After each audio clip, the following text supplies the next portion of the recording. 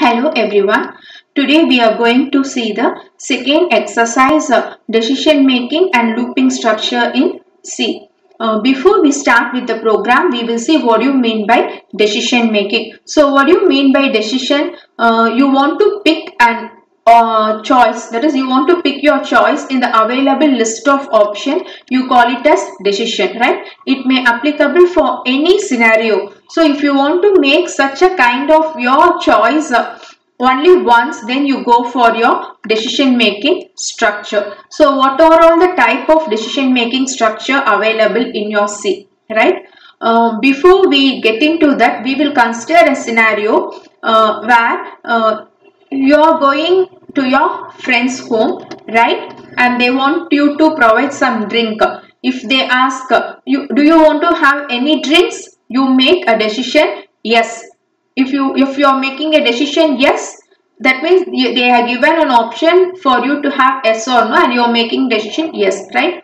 Then they ask you want coffee or tea. They give you two options. Either you pick coffee or tea. If suppose they are giving you multiple options, coffee, tea, buttermilk, cool drinks, then you pick either one from the listed option. That is, you have multiple choices. You go for only one option, not all the options at the same time, right? This is where the variety of scenario in decision making. In your C, this is supported with if else, if you have two options, if else, or switch condition if you have multiple options, right? Then comes what you mean by looping. You know, you want to perform a task and you want that particular task to be repeated for finite number of times, then you call it as looping. Say, I know I want to take attendance if I enter into the class and I want to call out all the students. That is, I want to repeat the task of taking attendance for the total number of students in the class. This is the scenario. I am doing the same task repeated number of times, right? For such conditions, you call it as looping. You have, that is repeating for a definite number of times. The structure supported on while, do while and for loop. In this video, we will see how to write a C program using your decision making statements. First, we will see if. That is the first scenario. You say yes, right? You say only one option. Either you agree or you don't agree. That is your desire for picking the option. That desire is the condition in your C, right? If that condition goes true, you execute the statement. This is the general syntax. You have a test expression. If this expression is true, then the associated statements will be executed. Here that for our scenario, the text expression will be do you want have a drink? If you say yes, the expression becomes true and they will go and prepare for you the thing, right? Okay, the corresponding flow chart. We already know you will have start and exit, right? This is the condition. Always the condition, the decision making structure are represented by diamond symbol. You have two outlets for true and false condition. If it is true, the body of the if statement will be executed. If it is false, it will go for the next statement after your if body. Even if the if condition is executed, after execution, it will go for the next statement. So with this understanding, we will see a sample program. I want to design and develop an algorithm and flowchart that takes a number value as input and displays positive number, right? The thing is, I want to write a C program which takes a number as input from the user and it evaluates some condition to check whether it is a positive number. If it is positive number, it will display it. I am not going to worry about negative number. If it is negative number, it is not going to display anything. If it is positive, it will display, right? So this is the program that I want to do. First, we will see the algorithm for that. So I have to read the value and for that I am going to declare an integer variable number using, then I will read the value from the user. Then I have to read the value from the user. Then my task is I will check whether the number is greater than 0 because I want to check whether it is positive or not. So I will check whether the number is greater than 0. If the condition is true, then I will print positive number. We will see corresponding algorithm, right? For input and output, we will use parallelogram symbol, right? So I am reading the number from as input. I am checking for the condition. If it is greater than 0, I just display positive number, or else I just exit the program, right? With this, we will see the execution of the same program. We have already seen how to create your program using your code block. That is, first you have to create, you have to create a new file, right? You have to create a new file. I'm going to have C file, right? Then you have to pick the path for that. Then you have to create a file and then you have to code it. This is what you do. As I have already have the program written. Now what I'm going to do is I'm going to open it, right? If you want to create the new file, this is how you do. Now I already have a program, so I just open the program. The program is in exercise 2A, right? So I have declared an integer variable number. I have used scanf to read the number value, and I have checked if it is greater than 0, it will print positive value. Now the program is ready. Then you have to compile your program. There is no error. Now the object file and the application file will be generated. Now I want to run the program. Okay, this is because I have an antivirus. Okay, you have to run the program. Enter the number. See, I'm just going to enter a negative number. So it will not produce me any result. Okay. Now, again I am going to run the program. Now I am going to give a positive number, right? It displays it is a positive number, right? This is what we need. So we have seen an example for this is the program. We have seen an example for if program. Now we will see if else, where you have two options, either or that. That is, if you were asked you want coffee or tea, either you go for coffee or you go for tea, right? So in exam, or you pass or fail, you have only two options, either pass or fail, right? Okay, so for such conditions you have a test expression. If the expression is true, then you will execute a set of statements. If the expression is false, then you execute another set of statements. So how to have a flowchart for that? The same thing, you have a diamond box. If true, you will have one set of statements. If false, you will have another set of statements that will be present in your else part. After the execution, they will execute the statement after the control and you will exit. So we will see a program for that. The program is, you have to find whether the number is even or odd, right? A number can be either even or odd. So first we will see the algorithm for that. Start, you read the value for that number. To the condition to find whether it is even or odd is, I am going to apply modulus operator. As we know, what modulus operator will return? It will return the remainder. So if the remainder is 0, then it is an even number. Otherwise, it is an odd number. Right? So we will see the flowchart for that. So I have read the value. I am applying the condition. If the condition is true, I will display as even number. False, it will display as odd number. Right? Now we will see the program for that.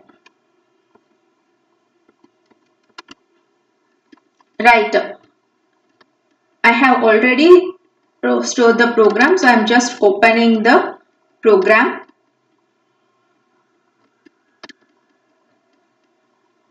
Okay.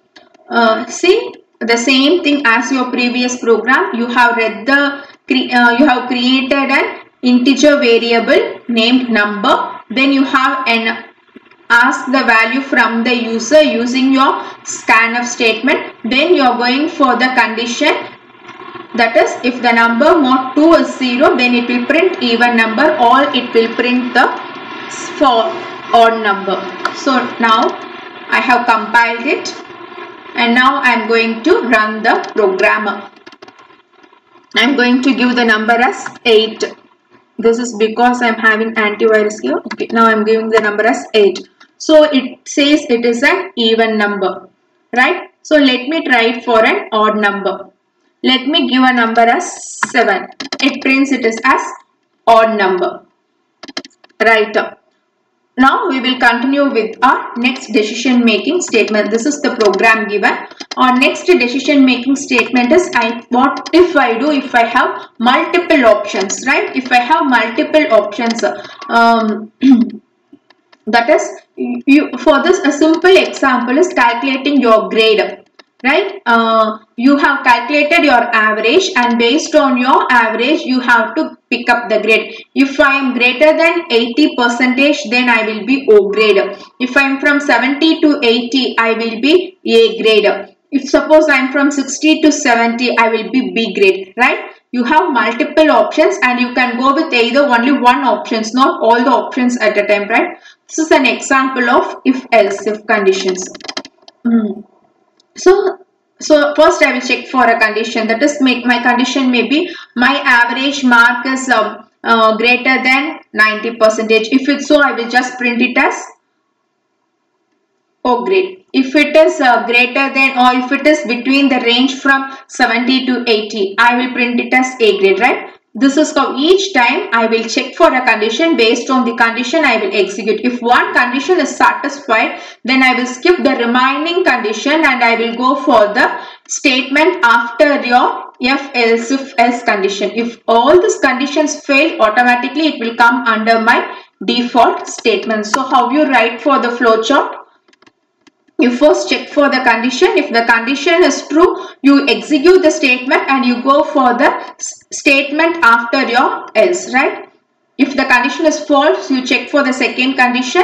If it is true, you execute it and end it. If not, you check the next condition. Only your next condition will be checked only if the current condition is false.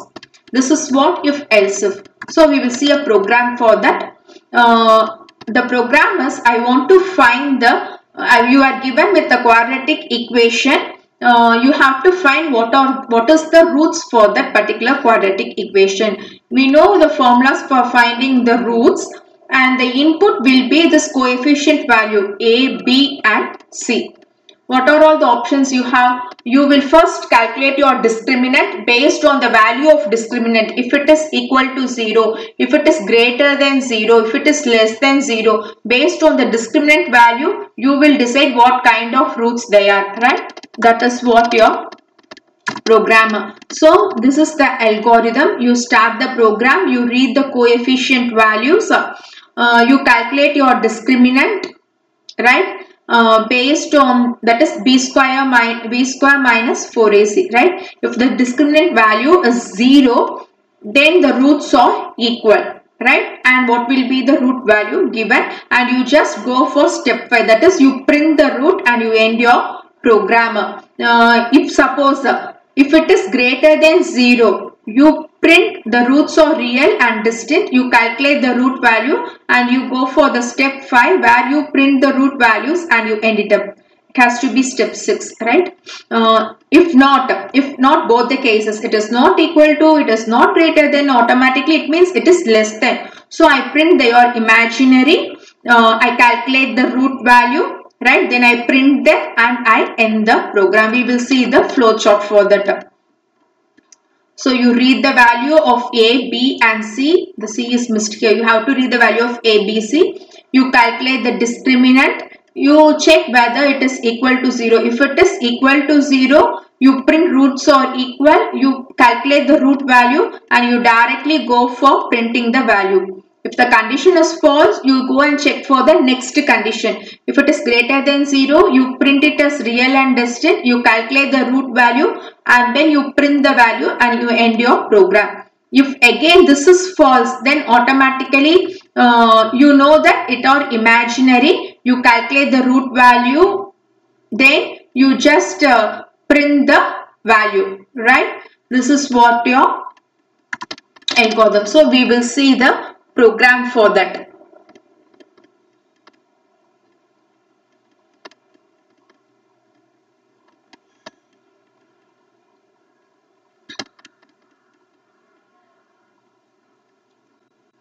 Okay, this is the program. I have opened the program.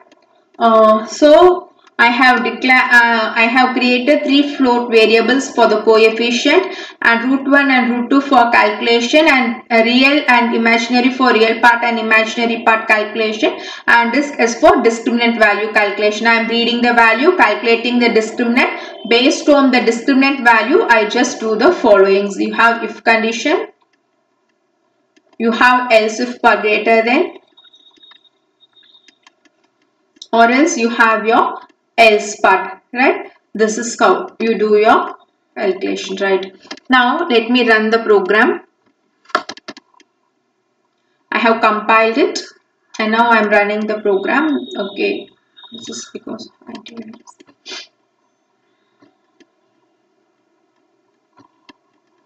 I run the program. Okay, enter the value of A. I am giving the value of A should be greater than non-zero. Coefficient of B, I give it as 4. Coefficient of C, I give it as -4. Okay, that means the roots are real and distinct. So which condition it has satisfied? It has satisfied the discriminant value is greater than 0.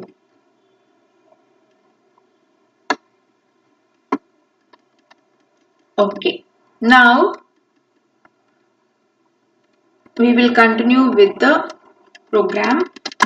Right, switch condition. The switch is similar to your if else if condition. You are given with multiple options. You have to pick up one options, but you are not going to run an expression. Instead, you are going to check for the values. You don't have a test expression, you have a value, right? That is the difference between if else if and switch.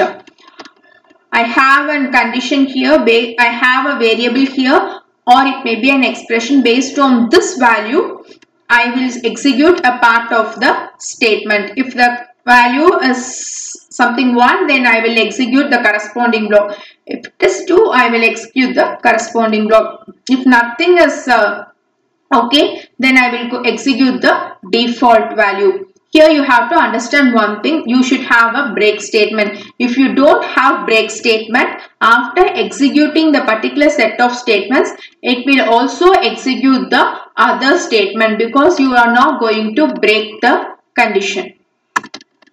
So here it is like a simple arithmetic calculator where you are going to apply all the 4 operators. You read 2 values from the user and based on the operator type you will perform the operation and you print the result. The algorithm is you read the value of A, B and what is the operator. Based on the value of operator, if the operator is 1, that is case 1, then you compute the result like this, A plus B. If it is minus, you calculate A minus B in the same way and you display the result value, right? The flowchart is you read the values, you just switch. That is, you make a decision based on the operator value. If the operator value is plus, you perform this computation. If it is minus, you perform this, star, you perform this, you slash, you perform this computation. Whatever may be the result, it has to end over the displaying result value and you end the program. We will see the execution for that. Open.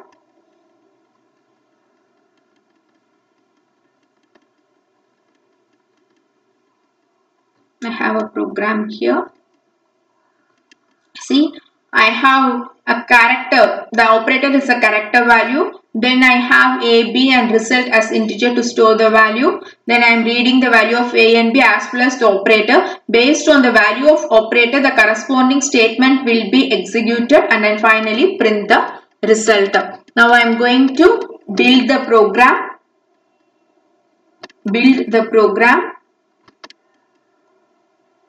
Yes, I have built it. Then I am going to run the, okay, I have already a running execution version, so it was not enabled. Okay. Now I build the program. Yes, it is compiled. Now I am going to run the program. See, this window will never appear as I have installed antivirus. It is coming now and then. The value of A I am giving it as 5, value of B I am giving it as 2, and I am going to apply star operator. So the result is 10, right? Okay. So what are all the things today we have seen is what do you mean by a decision making structure? What are all the type of decision making structure available and a program for each. In the next session we will see how to write C program using your looping structure, right? So what is looping? Looping means you know what is the task you have to perform and you have either predefined number of times fixed. That predefined number of time may be fixed or maybe depend on certain values, right? And execution, that is your looping, that we will see it on the next slide. Thank you.